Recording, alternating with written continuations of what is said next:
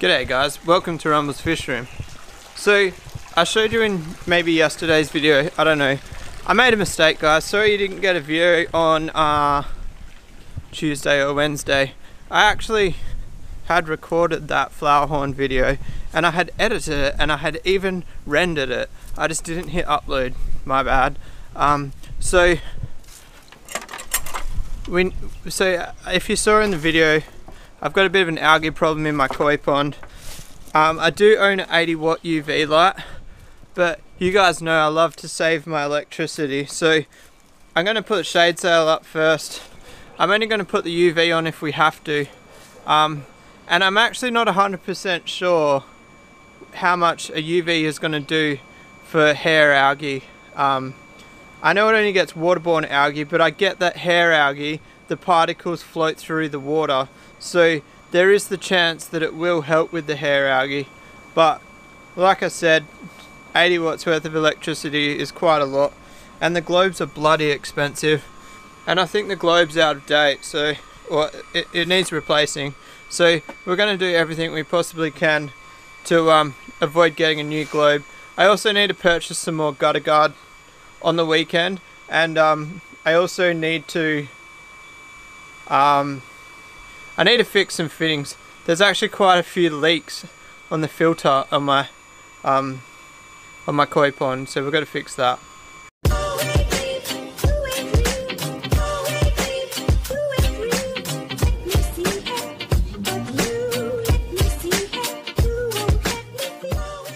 Alright guys, I'm not sure where I left off. I had a friend come over. They brought their dog and both dogs decided that it was a good idea to piss all over the shade sail. So I'm washing the shade sail in the pond. I think I told you guys that we were hanging the shade sail already in the intro. Whoa, I just covered the camera in water.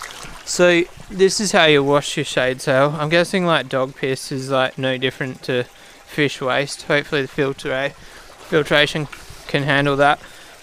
Kind of ironic when I just told you guys I'm having a bit of a bio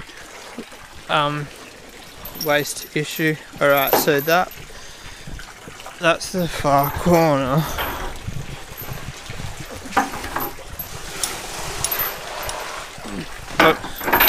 I always get so paranoid doing this, like glass. So we need this corner here.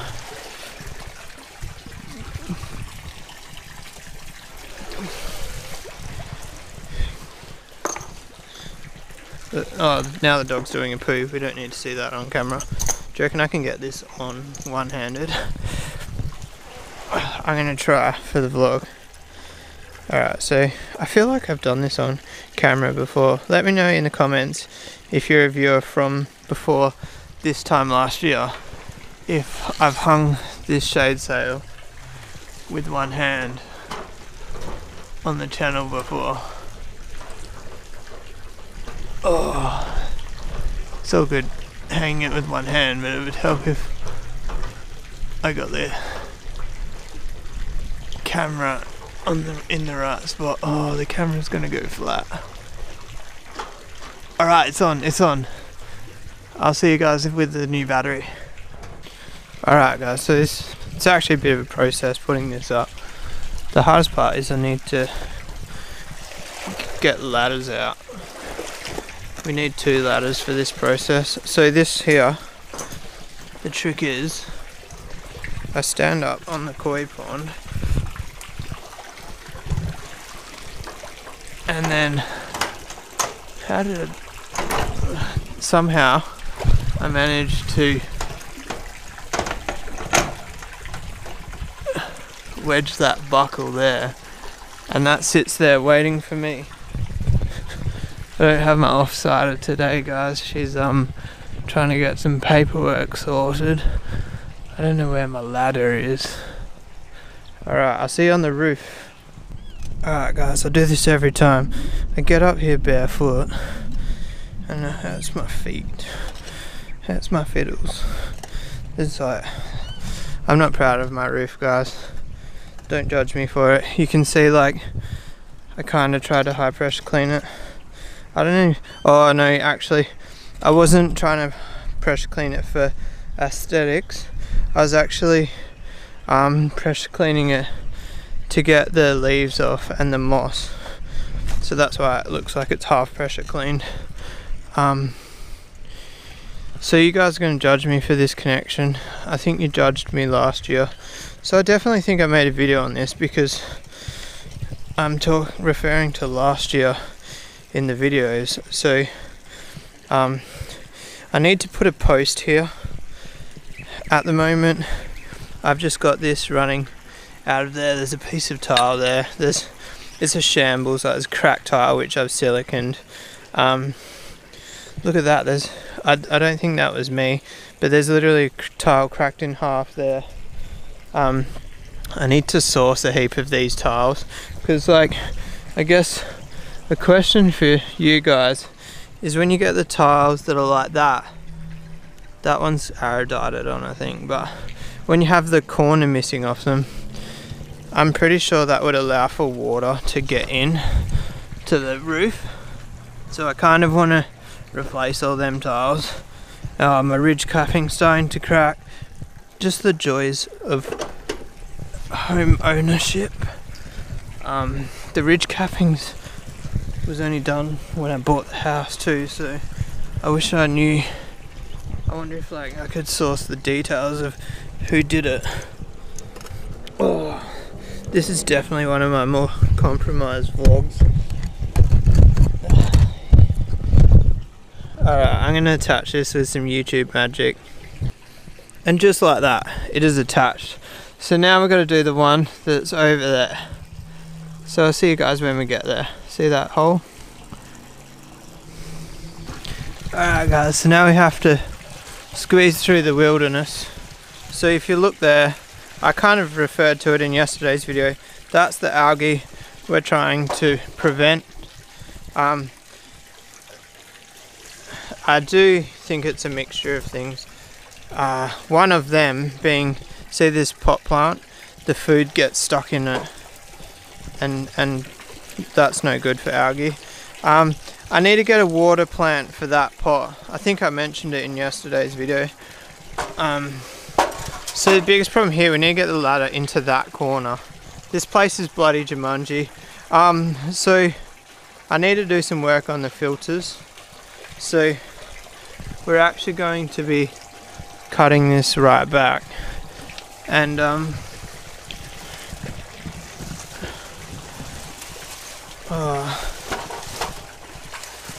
don't know where I put this last time. So we're going to be cutting that elephant ear back. That's sitting on an air pump currently. Alright, that's stable. Alright, so sorry guys, I'm going to have to do this one off camera. I don't trust this ladder with a camera in my hand. I'll be back. Alright guys, and it's up. So I managed to get the chain on one tighter link, and I've tightened it a bit more. So this shade sail's got to be like 3 to 4 years old, and it still looks brand new guys. I can't believe it hasn't faded or anything. I didn't cheap out, I'm pretty sure I got a good one. I don't know if just like, I feel like taking it down for winter makes all the difference. Yeah, it's bizarre that it hasn't faded. So now we're going to go back in that corner. I want to show you a little problem I just found. So if you guys don't know, I think I told you, I've got a leaky problem here. So I'm thinking about adapting these pipes to 100 millimeters, and then you can buy like, I can't remember what they're called.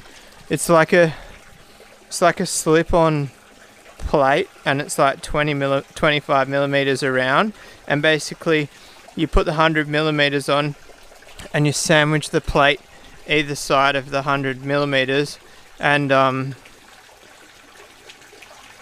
what's my point there? Oh yeah, and so the IBC gets sandwiched between the two plates, and that way you can use the PVC cement on the sandwiches, and then you can use Sikaflex in the middle. Come into my jungle. So I actually want to move these two air pumps here into the shed. so they're not out in the weather. Shout outs to them Resun LP 40s. Are they 40s? Yeah, they're 40s. They just take it, and like you can see the holes in this tarp. They get wet and they still kick on. There's the UV light, which I kind of want to delete. Basically, there's so much plant. So we need to clean this corner out. So just there. You won't be able to see on camera, unfortunately. But I noticed that it's wet underneath that fitting there. But if you look here, so that's a 90 mil there, and then this one here is a 90 mil. So I think I'm just going to recreate those two pipes in 100 mil, and I'm going to delete the UV. I've got to figure out the plumbing down there. I made a really elaborate piece of plumbing for here, so I need to, it's going to take a lot of work. If I ever want to use the UV, I think I'll make like basically modify this to be like a drop-in version that just drops in here. Or I could even put, I wonder if you could put the UV in the uplift. Have you guys seen how much flow these make? I show it on some videos quite often. Check this out.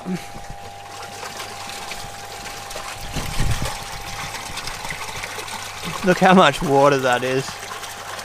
So obviously as you lift it, it doesn't work, but so imagine, look at the rate that this is getting faster as I go down. So like imagine once it's completely submerged. See, you look at the intensity there. Oh, that's sitting on the bottom, but so that's why that's one of the reasons I want to upgrade the size of these pipes, because if you look how much flows there, there's not nearly half as much flow that goes to the pond, and the reason is because this water level here drops down, then this water level here drops down, and the pond water level is so much higher. By the time it gets from there to there, it's lifting the water like 150 millimeters. Like this gets real low, and basically what the effect of that is exactly what we saw just here. So if I had the water level flush, that's the water would be moving, and then so we're doing like 100 millimeters, so that's how much flow we're getting. So it's pretty simple to see the amount of extra flow we can gain just by changing the pipe sizes. I'll show you one more thing. So one of my water flow restrictions is this basket here, but I'm pretty sure I can just delete that basket. I don't know, let me know what you guys think. Well, I don't even, and just have this basket here. I don't really think I need this basket here, because basically there's a leaf basket there, so even with no basket there, it'll suck down still and it will end up in there anyway. One of the reasons is also because this basket's starting to fall apart. But yeah, that's a huge restriction as well. To be honest, I don't think my koi pond needs more flow. At the moment, as it sits with the restrictions, I think I'm getting like 15 to 20,000 litres per hour, which is just over 1 time an hour turnover, which apparently for a koi pond that's crazy amount. Like koi ponds apparently only need like once every 4 hours or something, but I don't trust that. I come from the aquarium world, so I've kind of met somewhere halfway between what koi keepers recommend and what I recommend for my cichlids. So then the other leak is just here. That's actually, oh, that's actually got way worse since I last looked at. The problem with Cichaflex is it shrinks. Yeah, so I need to get onto this one like yesterday. That's not good. Hazel, like, in here looks disgusting with all the algae and stuff. So I don't mind the algae in here, I just don't want it in there. And then, so I've got this overflow over here. Let's see if I can... Oh, this brick's fallen in. So, the basket is cement. Look how scrunched up this basket is. The basket's supposed to be stopping this gutter guard from going over that, but you can see it's just chomped up. So these two IBCs, they're just bolted together with nylon bolts. But one thing I wish I did is I made that cutout deeper. You'll see the cutout is quite high, and I actually also get a water level height difference between these two IBCs. So you can kind of see what I'm saying here. Like, if I can get the water from that IBC to that IBC level, and then the water from that IBC to that drum level, I think we'll literally double our flow. The only thing it will do, the more flow that comes out of there, the lower this one will drop. So like, it'll be, if I can get the water level up in there, that'll come down a bit, so they'll probably meet in the middle. But that's like, I know a lot of people won't understand what I'm trying to say. I think most people that are deeply into fish, they'll understand, but a lot of people struggle to wrap their head around water. What's the word for it? Water physics. The physics of water. There's no pumps here. You guys saw the air pumps. Oh, actually, tell a lie. There's a little pump that runs these two elephants, but the filter has no pumps. And if that's your first time hearing about that, drop a comment if you want me to do a video teaching you a bit more about how I just showed you the airlift pumping water, but I didn't actually show you how it works. We'll save that video for another day, guys. A video about the pond 2 days in a row, guys. I hope you don't mind that. If it does bother you, just drop a comment and I'll try to spread them out a bit more. And also, I do realise a couple of the subjects we talked about today are a repeat of yesterday, but my mind doesn't work well enough to remember exactly what I said yesterday. So consider it just an update on things you already knew, maybe. But anyway, if you like this video, guys, give it a thumbs up. If you want to subscribe for more, hit that little red button. We're getting so bloody close to 2,000 subscribers. And anyway, guys, I'll see you tomorrow. Peace out.